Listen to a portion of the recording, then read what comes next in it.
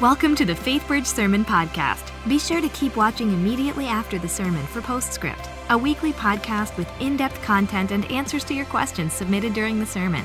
You can also find it on iTunes or at faithbridge.org/postscript.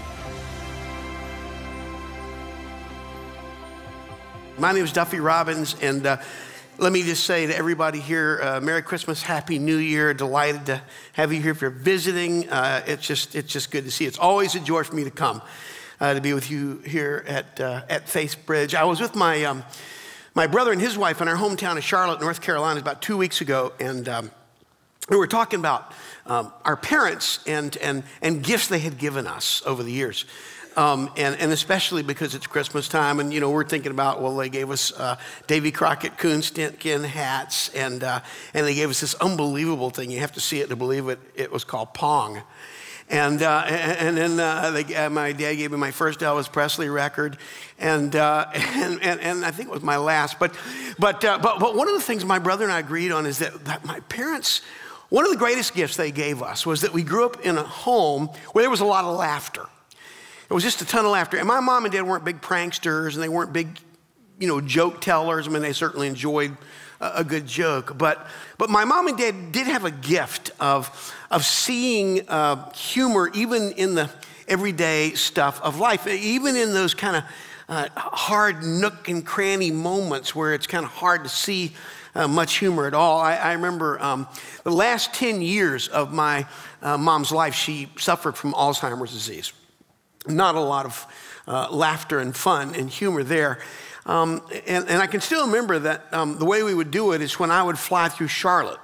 My dad would bring my mom out to the airport so I could visit with her and him while I made my connection to the next flight. And because I fly American Airlines, I flew through Charlotte a lot. And I remember one time Dad called me before I got down there, and he said, I don't know when your next trip to Charlotte is, but I just want to warn you, the next time you come to town, Duff, I want to give you a little bit of a heads up that Mom has lost a lot since your last visit, and she might not recognize you, which is almost impossible to imagine your mom, not recognizing you. And I honestly don't think I thought that much about it.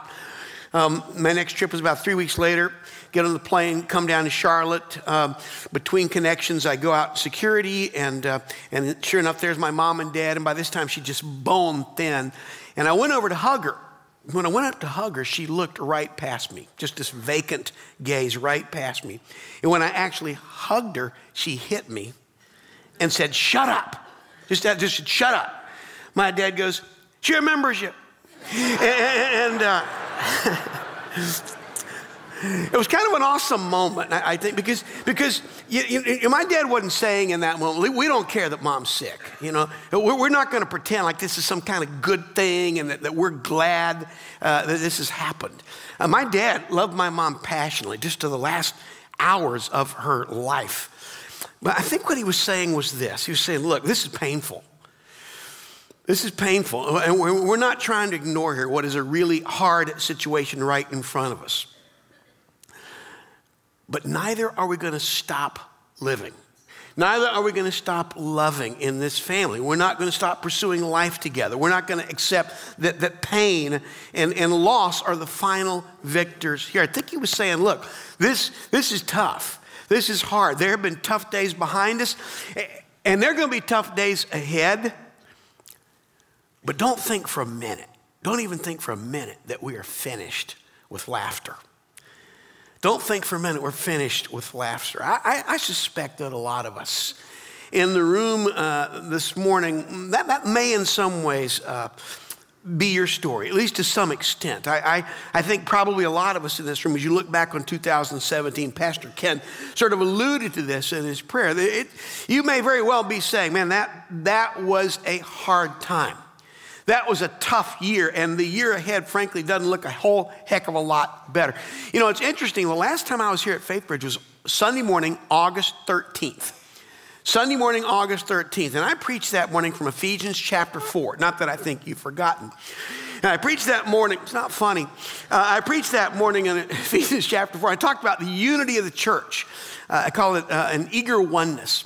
And in that sermon, I actually use an illustration from World War II, the evacuation at Dunkirk, during which this group of British citizens, basically, in this ragtag armada of fishing vessels and pleasure boats, rescued almost 339,000 troops from the clutches of the German army. And I suggested that morning that maybe what God was calling us to do at Faithbridge was to sort of mount this rescue operation, that we would sort of be a holy flotilla, a community of people who would try to mount a rescue of folks in our communities, our friends who are oppressed by the enemy and need to be rescued. Well, of course, I never meant that sermon to be prophetic, or to be some kind of prediction. Never in my wildest imagination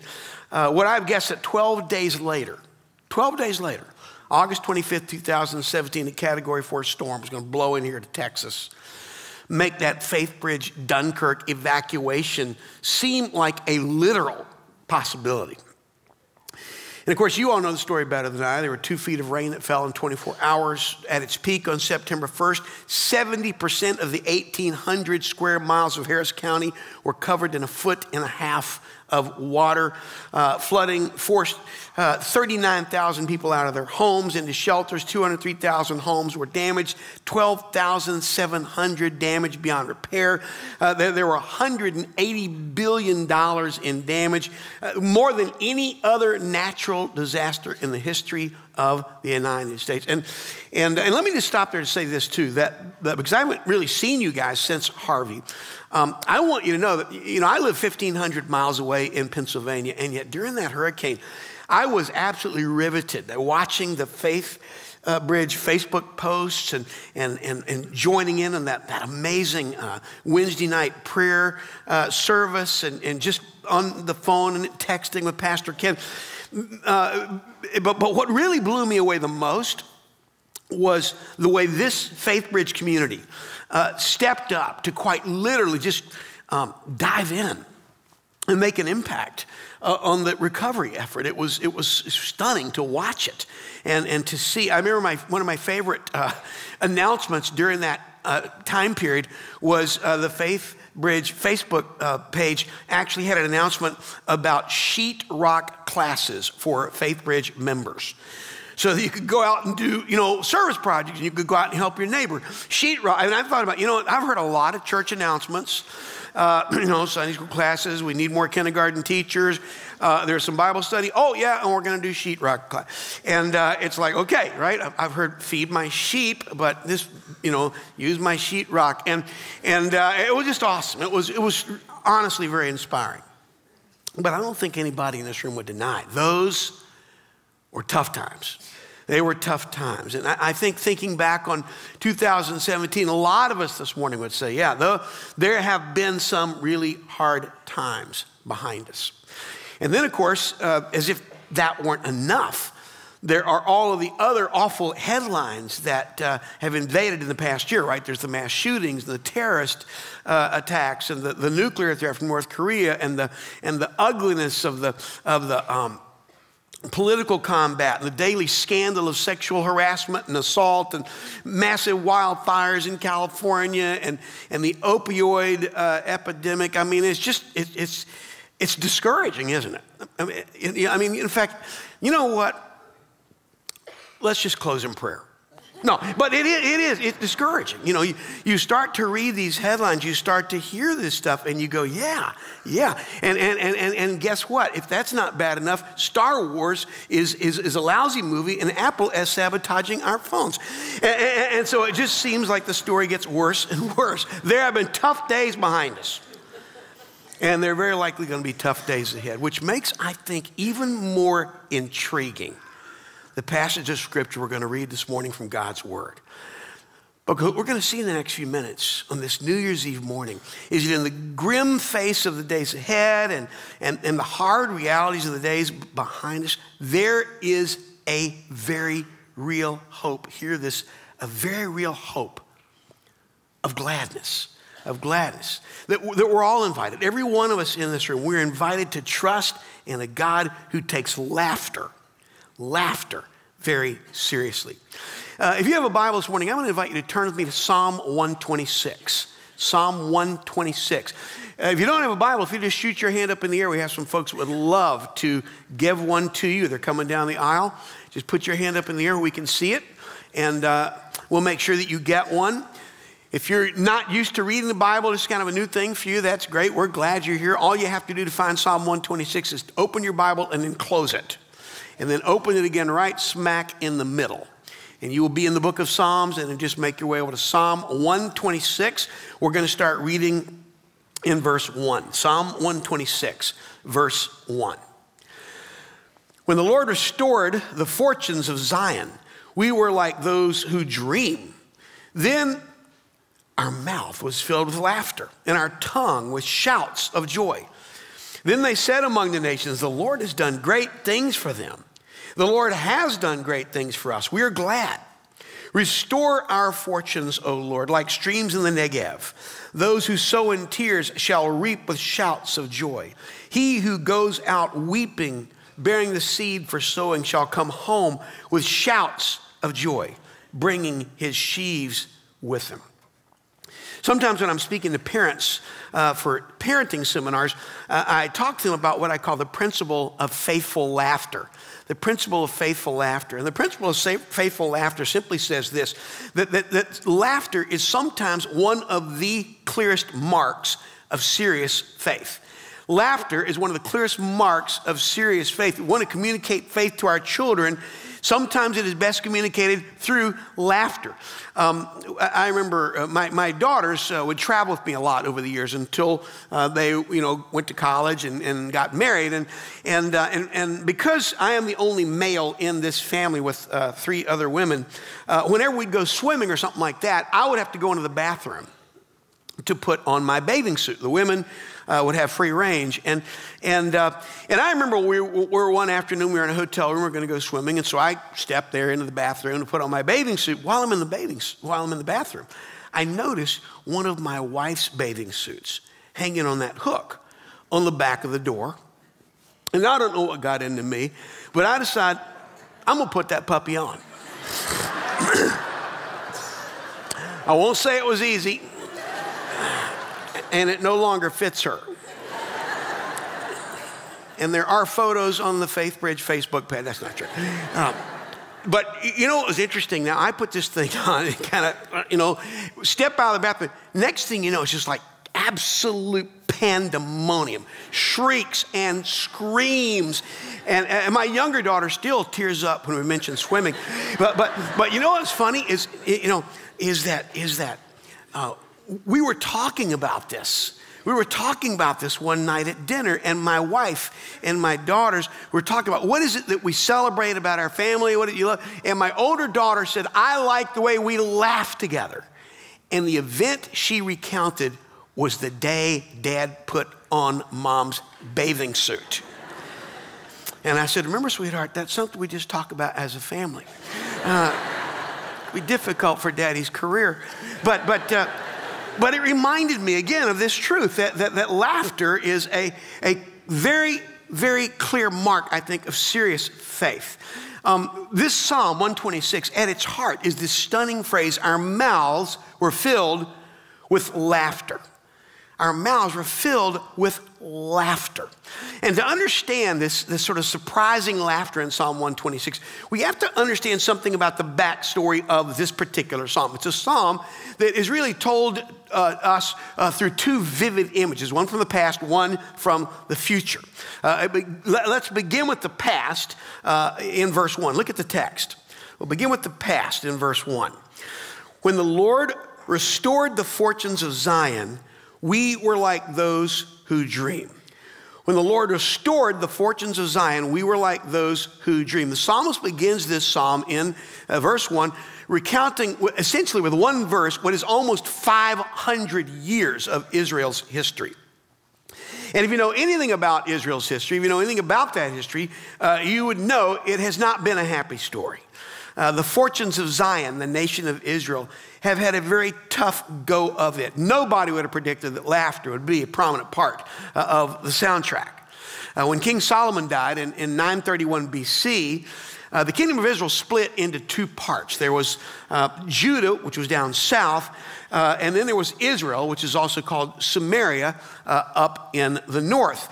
And this division between the south and the north led to all kinds of political and frankly, spiritual turmoil. The people of God's covenant promise became a people just decimated by wars and by idolatry. It was ugly. And then just when everybody thought it couldn't get any worse, in 726 BC, the Assyrian Empire came down and conquered the northern kingdom, captured 10 of the 12 tribes of Israel, and took them all back to Assyria to be slaves, to live in slavery, to be their oppressors, and to live there in exile. And then in 586 BC, that same sort of devastation and destruction came from the armies of Babylon against the people in Judah. Now, all of a sudden, they find their temple in Jerusalem destroyed.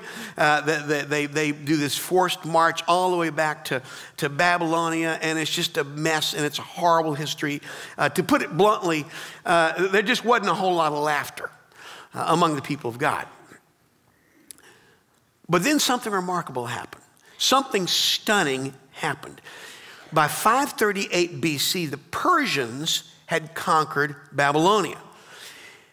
And so to everyone's complete surprise, Cyrus the Great, who was the king of Persia, he actually issued a decree that the Israelites would be released from their slavery. They would be returned to their homeland. And the psalmist describes this in verse 1 as being like a dream come true. In fact, even the neighboring nations, look at verse 2, said, holy cow, what just happened to them? The Lord has done great things for them. And you can see there in verse 3 that the people of Israel said, you're not kidding. The Lord has done great things for us, and we're glad. So that's the story from the past. But then in Psalm 26, our attention is directed to the future. Look back at verse 4 in the text. The psalmist turns his attention from the past to the future. Notice verse 1 is the Lord restored, past tense, testimony of what God has done. And then in verse 4, restore our fortunes, O Lord, a petition for what God might do in the future. Restore our fortunes, O Lord, like the streams in the Negev. Now, I need to explain that phrase briefly, the streams in the Negev, because that's a reference to a pattern of seasonal flooding that happens every year in the deserts of southern Israel. When the landscape, which has been scarred by wind and erosion, all begins to sort of form this network of ditches. And then all of a sudden, there are spring floods that just begin to fill them. They come alive with gushing water and literally causes the desert to just erupt and blossom into color and life. It's an image that almost suggests that the desert is just kind of bursting itself into laughter. It's an amazing experience.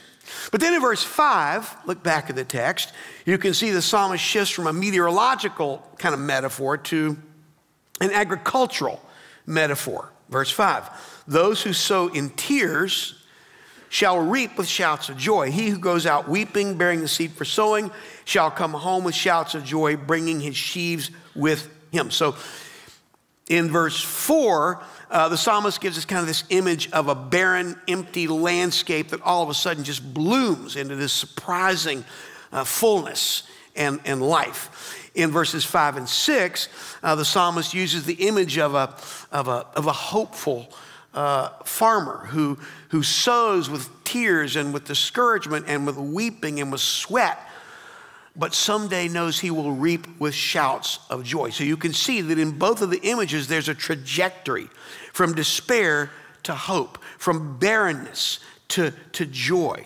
It's a short psalm, this psalm, Psalm 126. But I think you can see as you read these words and hear the story that it's a story written by a guy who knows what it's like to face pain, to face difficulty. He knows what it's like to see some tough days behind him. It's also written by a guy, though, who knows what it's like to be so surprised by the joyful faithfulness of God, even in the midst of the bad stuff, that it just makes him want to throw his head back and laugh. It just makes him want to laugh.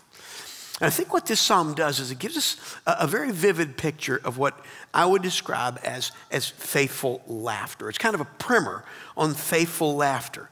This psalm points us to a God who, even in the toughest of times, offers us the possibility, offers you and me the possibility of laughter and promise and hopeful joy. This is a psalm that says, we're not done yet. We're not done yet with laughter. Now, looking back at the year that maybe some of us have had, or perhaps even some of the questions and issues and fears we have about the year ahead, the obvious question is, how can that be? How can we actually believe that? How can we stand here on the threshold of a new year and face it with any sense of promise and hope? Well, let me make two very, very simple observations. Two very simple observations. The first one is this. When you read Psalm 126, you begin to realize that it is sometimes in the midst of our problems that God does his most beautiful work. That sometimes it's in the midst of our problems that God does his most beautiful work. Now, I know nothing about photography, okay? I think in my entire life, I've probably posted 4 pictures on Instagram, and I only use Snapchat so I can make funny faces for my granddaughter, and frankly, my arm's not quite long enough to do a selfie of my entire face. So yeah, again, that's not funny, but I have a buddy who's kind of a photography geek, right? You know the type. He's got all the gear. He's got the lights. He's got the camera with the lens that like juts out about 7 feet. He's got everything you possibly need. And he actually has down in the basement of his house a dark room. A dark room. He took me down there one day in the dark room, and by just the dim light, the faint light of this one red little bulb, he began to explain to me about the importance of the darkroom, that it was critical for developing these dull gray negatives into vivid, sharp, full color pictures. It's an absolutely essential part of the process, because the way he explained it, the pictures happen when the film is exposed to light, but the colors happen, the focus happen, the negatives are developed in darkness. And I wonder this morning, as you think about your negatives, and think about how easy it is for us to think that the key to happiness is avoiding the negatives, to stay out of the dark places. You see, what the psalmist wants us to understand in Psalm 126 is that sometimes it takes the dark places, the places of exile, the places of loneliness, the places of hardship and discouragement and sweat and despair and weeping, to bring out the most vivid and beautiful colors. Because I think you would agree, in our culture, sort of the default response to happiness, the default approach to happiness in our culture is very simple. We want to eliminate the negatives and try to avoid the dark places altogether, right? So we numb the pain, we protect ourselves from disappointments. The standard approach to happiness in pretty much our lives is to go to a beach, go to a warm place, go to a show, get a big bank account, watch a cat video, go to a movie, go out for dinner, and then complete your joy by posting announcements of your good fortune on Facebook or Instagram. And of course, I'm not saying that any of that stuff is bad or that it's necessarily evil, except for maybe the cat video, which I think is inherently satanic. But Psalm 126 reminds us that God can invite us to plunge deeper into those dark places, because that's where God can begin to take our negatives at work, in our family, with school stuff, whatever it is, physical ailments. God can take those negatives and in that dark place somehow transform even those into places of vivid color. See, Psalm 126 invites us to plunge deeper to go deeper. It's interesting, one of the quirks about the New Testament, if you begin to study the New Testament, is that you will almost always notice that suffering is hardly ever mentioned without also a mention of some kind of blessing from suffering. That every time you hear suffering mentioned, it's usually mentioned with the promise of blessing.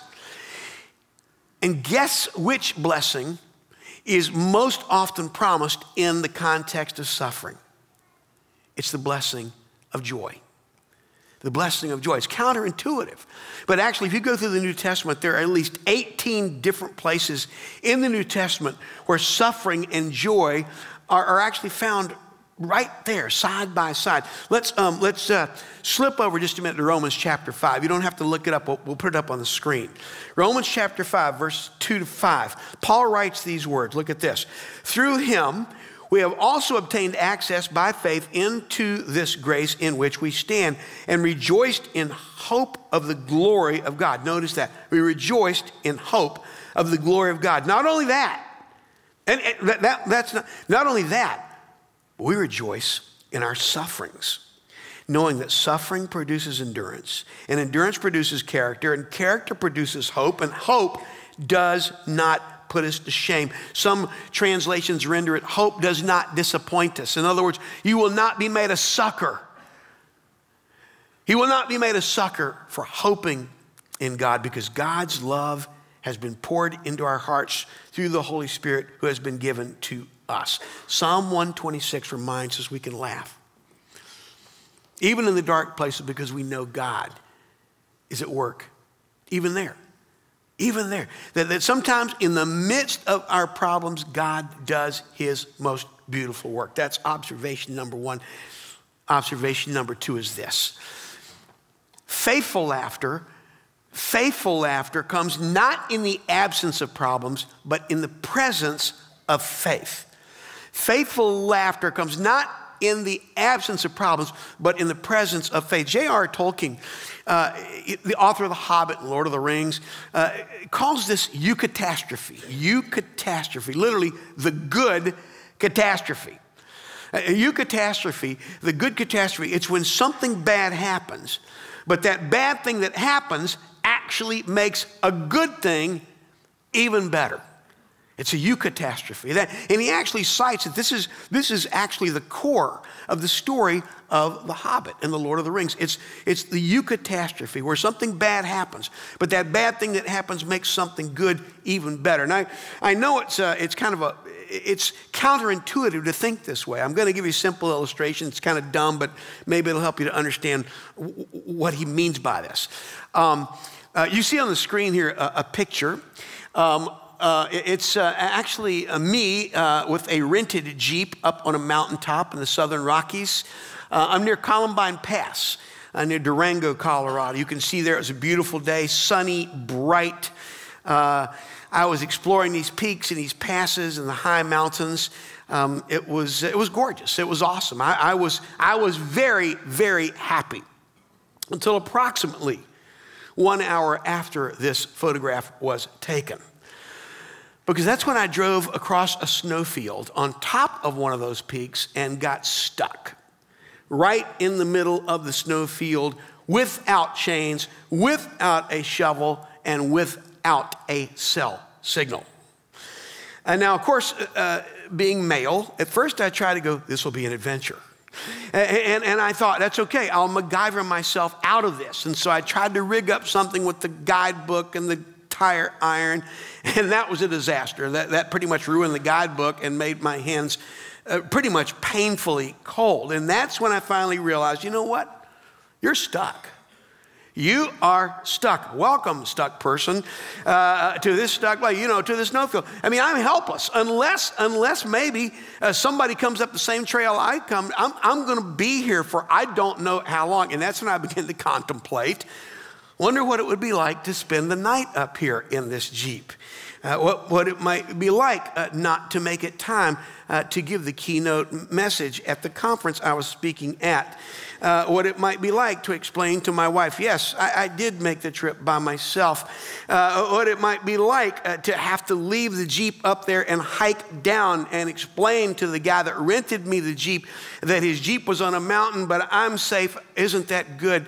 And imagine what it might be like to pay the extra days of rental. And it's interesting, you know, I don't know about you, but I mean, there was a point I was going like, oh my gosh, Lord, don't you understand? I need to get off of this mountain so I can preach your word and serve you and be warm and have dinner and not pay extra rental charges. I mean, there was a little bit of that, but there was also this sense, and this is going to sound kind of weird. I don't think I'm over spiritualizing, but there was also a sense in which, frankly, more than I felt bewilderment, I felt bemusement. I'm like, wow,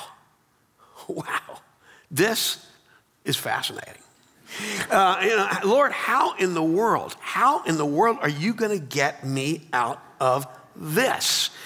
And you can imagine God going, how did you get into this? But you know, I have this sense that God would somehow come to my rescue. And sure enough, it took 4 hours.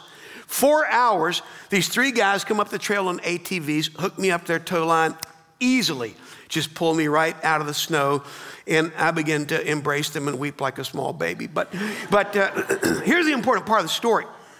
As happy and as joyful as I was in that first picture near Columbine Pass, it wasn't anything like the joy and the laughter you would have witnessed if you'd seen a picture of me taken about 5 hours later when I was pulled out of the snow.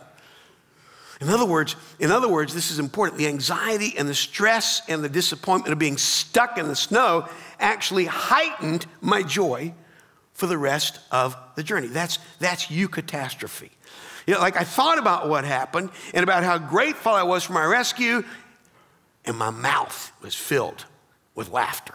My mouth was filled with laughter. Now, here's why that's important on this New Year's Eve, because your ability, my ability to see hope and joy and laughter in our present is going to be shaped by our willingness and ability to see how God has worked in our past, even in the hardest of times. It's about choosing to recognize there is a bigger story. And that God is at work in the midst of that story. Even when you don't have any idea where the story's going or how in the world you actually stepped into this story or where this story is going to end, you don't know any of that. What you know is this: faithful laughter comes by reminding ourselves, even in the midst of life's badness, about the absolute certainty of God's goodness, no matter what. Because ours is the God of the eucatastrophe. Faithful laughter comes not in the absence of problems, but in the presence of truth. I have a buddy who's a youth worker in Sri Lanka. His name is Ajit Fernando. And Ajit tells a story about the death of his very best friend. He died of cancer back in 2005. And he said that by the time he was admitted to the hospital for the very last time, he was in excruciating pain. He was just hurting and gradually slipping into and out of consciousness. And Ajit said one of the last things his buddy said to him before he died was this. He recalled a testimony they had heard from somebody who was in a similar situation. And his buddy said to Ajit, he said, Ajit, I have surely hit rock bottom. But here's what I've discovered. I found out that the rock is solid. The rock is solid. See, that's the triumph of faithful laughter. It comes not in the absence of problems, but in the presence of faith. I don't know if you saw this little meme that was circling around in cyberspace a couple of weeks before Christmas.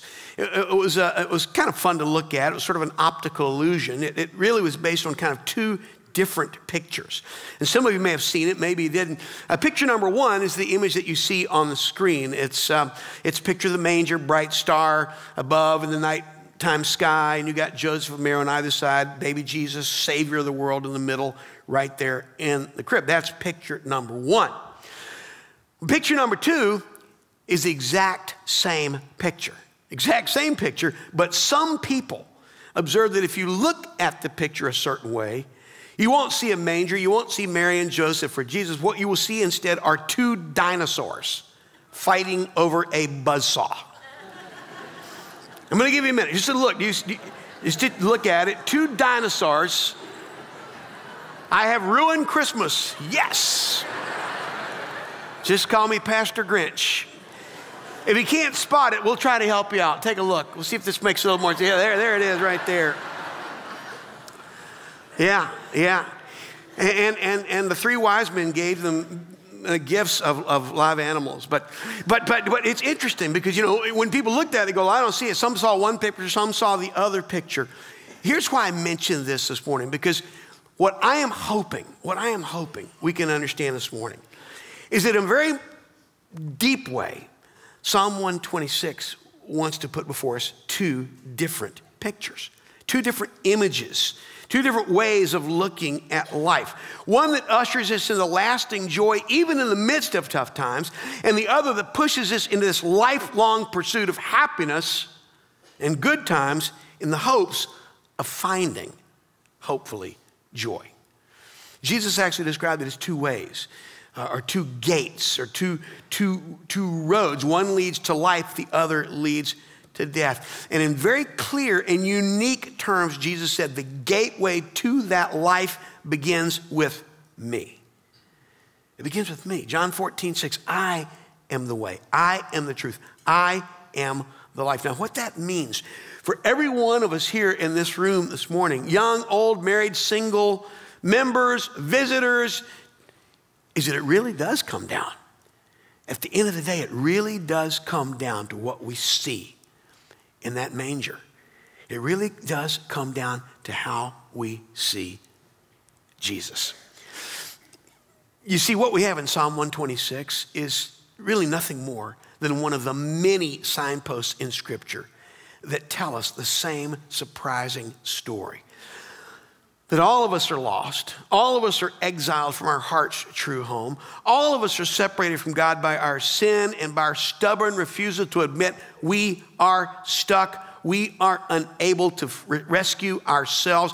And that God, in an act of surprising rescue, sent his son Jesus to die on the cross so that our sins might be forgiven and that we might be brought back into his household, which is our true home. And this rescue does not come by our will. It doesn't come by our own goodness or our own little kind of religious MacGyverism where we kind of create some little deal. It comes only by a stunning decree of the King of all kings.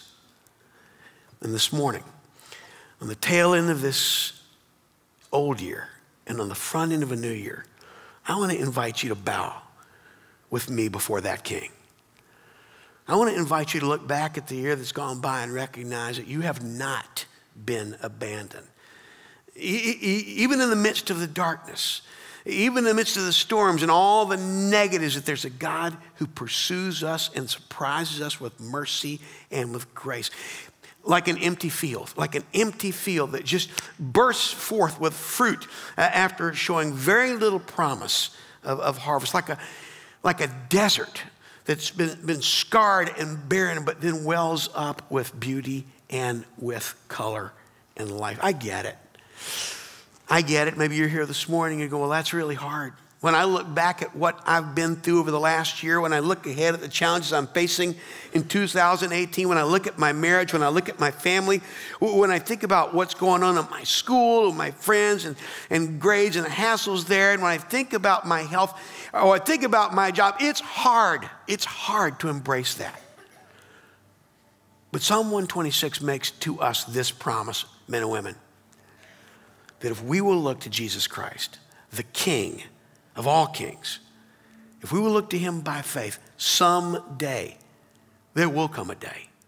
We will look and we will see and we will know and we will understand. And our mouths will be filled with laughter.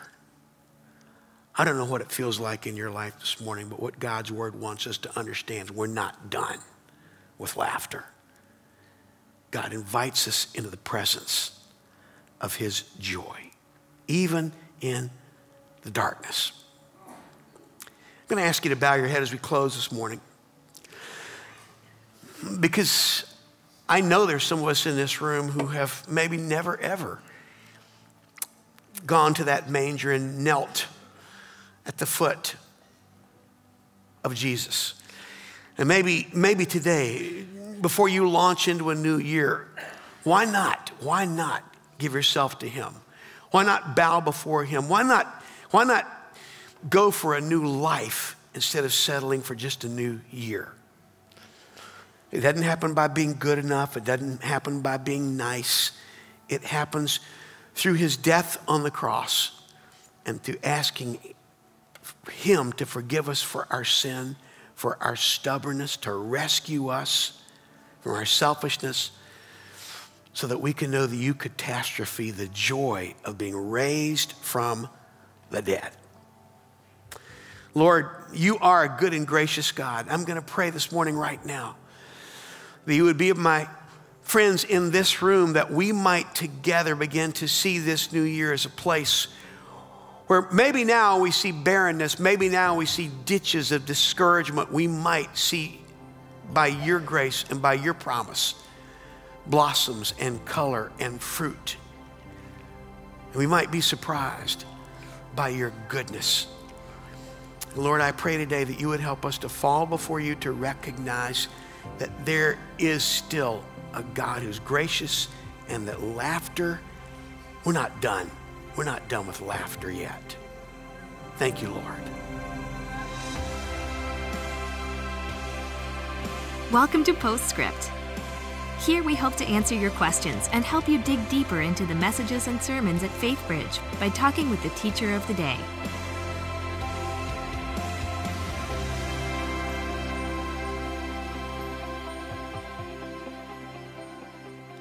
Well, hey, and welcome to Postscript. I am Kyle Pettit. I'm the young adult pastor here at Faithbridge, and I'm sitting here with Duffy Robbins, who just preached our last sermon of 2017. Our mouths were filled with laughter.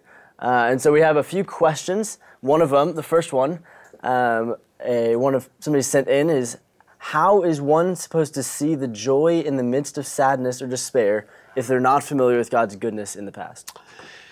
Yeah, first of all, thanks. Good to be with you guys again, and good to see you. I think it's the first time we've done one of these podcasts. It is. I have to say the contrast between me and you, it's not funny, Kyle. But anyway, no, it's stark. But anyway, yeah, good question. So how do we see the joy in the midst of sadness and despair when we're not really familiar or don't feel that we're familiar with God's goodness?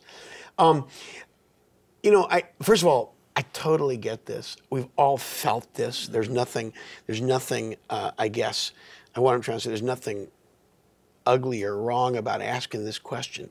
And yet at the same time, what it, I think, betrays is sort of an inability to see that in fact, we have, all of us, been benefactors of God's grace in ways we can't even imagine.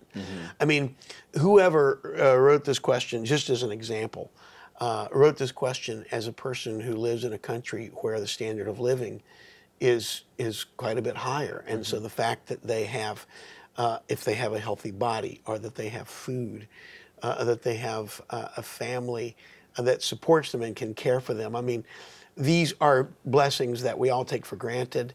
But we take them for granted because they are so there. And in places where they're not there, they don't take them for granted. And so I think part of that is not seeing even those blessings that are there every day. To me, it would be sort of like someone who is, there's years ago here at Faithbridge, in one of my sermons, I used this picture by a guy named George Seurat, painting by George Seurat, S-E-R-A-T.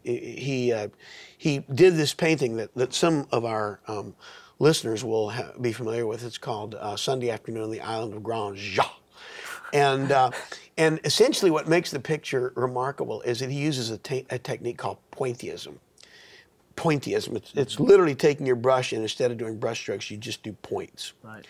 If you zoom in on the painting, if you zoom in on it, you will just see this kind of discordant, without meaning, a section of dots that seem to have they just seem to be randomly placed. They have no meaning whatsoever. When you come out, when you back out, you begin to realize, holy cow. All those little dots, they actually are telling a magnificent story that I didn't even see. Yeah.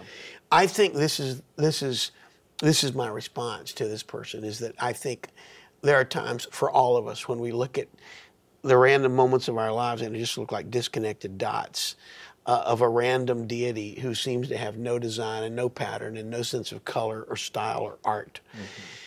Part of that, though, is where we have to recognize we have a difference in perspective, that God is God and we're not. And so this is where I believe the writer of Proverbs is wise in telling us to trust in the Lord of all our heart and not rely on our own insight or our own eyesight. Acknowledge him in all things. He will make straight our paths. This is a totally legitimate, totally honest question, but I really think the answer is somewhat simple, and that is, I think we're not looking carefully enough, or we're not able to see carefully enough that there's a much, much bigger story here than the story that we are aware of. And so when I think I haven't been blessed, or I haven't, God hasn't done anything for me, then I'm really not looking carefully enough. Yeah, it can just be hard as a Christian to find that perspective that God sees, rather than kind of almost the narrow sight that we see. But God has so much bigger of an eyesight than we do. That's right. That's right. I like the way Habakkuk puts it. In chapter 3, I actually had intended to read this passage today, but I just didn't have time. But I think he really captures this idea. He says in chapter 3, verse 17 to 19, though the fig tree should not blossom, nor fruit be on the vines, the produce of the olive fail, and the fields yield no food, the flock be cut off from the fold, and there be no herd in the stalls. Now, to us, that doesn't sound like a big catastrophe. I mean, I'm going, well, I'm not really too uptight about my olives and my flocks and stuff. But in their world, this is like you're in deep taffy. None of that stuff. He says in verse 18, yet.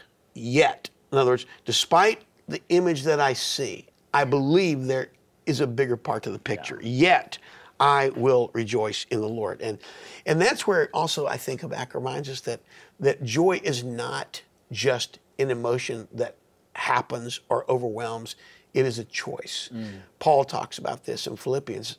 In whatever situation I'm in, I have learned therein to be content. I know how to be abased. I know how to abound. I've had good times, I've had bad times. But I've learned. And this is what Habakkuk says, yet I will rejoice and take joy in the God of my salvation. Now, notice in that phrase, he says, take joy in the God of my salvation. Not take joy because my crops are doing great, because my flocks are all cool and they're here, and because my olives are like jamming. None of that stuff's happening. I'm taking joy in the God of my salvation. And then he goes on to say in the last verse, God the Lord is my strength.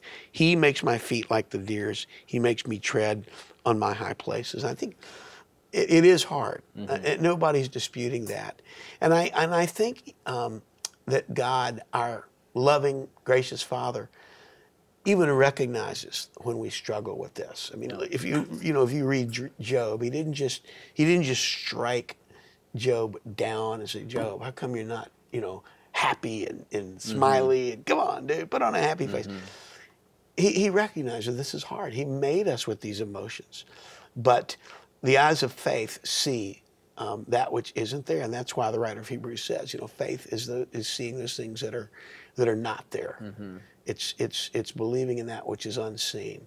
So yeah, that I think is the struggle in hard times, and every single one of us could have asked that question We do ask it at times. Yeah, I definitely 100% agree. Yeah. I think there's a common phrase that a lot of us know of the fake it till you make it, and I think is when we think of rejoicing in the midst of sadness and hardship, I think we think a lot of times of, okay, how do I get there though? Yeah. And that's a good question because what I'm not talking about here, I mean, today I talked about faithful laughter. What I'm not talking about is some sort of trite, giddy, dishonest joy.